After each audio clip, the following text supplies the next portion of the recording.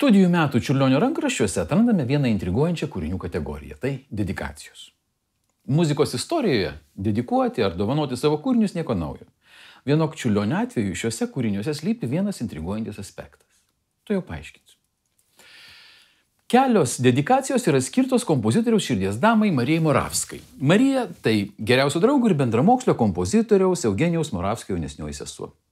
Įdomu tai, kad du Marijai dedikuoti kūriniai – valsas ir preliudas, nors parašyti skirtingų laikų yra vienijami ne tik tos pačios tonacijos, bet ir labai panašaus tonacijų gretinimo kūrinių viduje. Tarsi tie kūriniai būtų tam tikra prasme muzikiniai Marijos Moravskos portretai.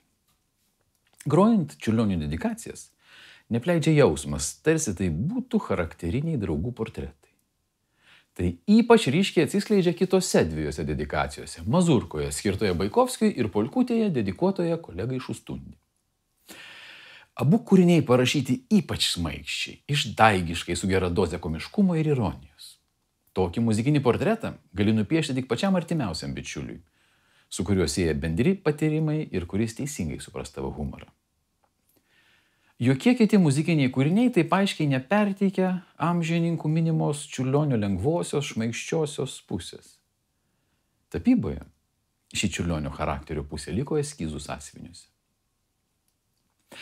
Pagrosiu jums visų pirma Baikovskiui skirtą Mazurką, tada Moravskai skirtą valsą ir Polkutę dedikuotą kolegai Šustundi.